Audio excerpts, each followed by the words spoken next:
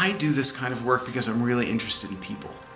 And I've spent some time being a regular family practice kind of doctor, an emergency room kind of doctor, and I found that I really liked hearing people's stories and getting to know them as people and how they got to be the kind of person that they are. And I had to delve a little more deeply and get to know people, and I found I really liked it.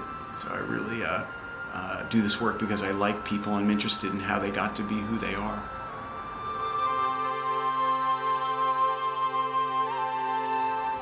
I think this work's really exciting because it's like an epic adventure.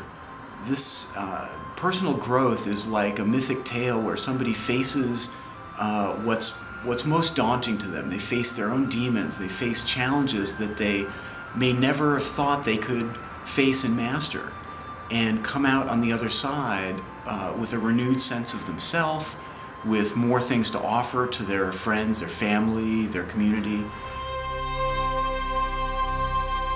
So the physical and experiential work that I do comes out of the fact that we develop physically along with our emotional and psychological development, and that the way we carry ourselves is really a piece with our beliefs and attitudes and feelings about the world.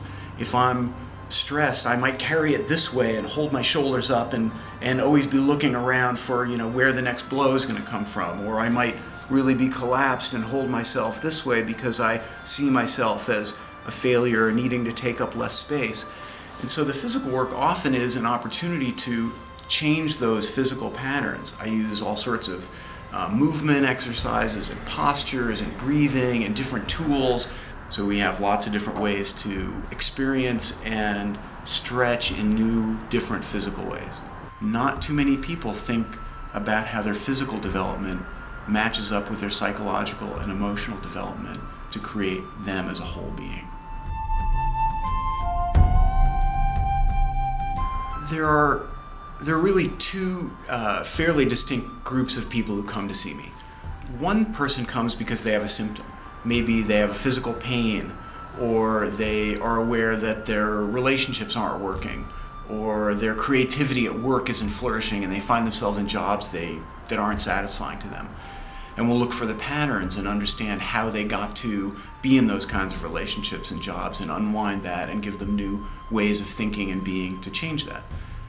Another group of people comes because they just want to grow and develop themselves more as a person, emotionally, relationally, spiritually, and it isn't so much that they have a specific symptom, but they want to grow and evolve. There's something really rewarding about partnering with my patients and finding out what their greatness is and what they're capable of.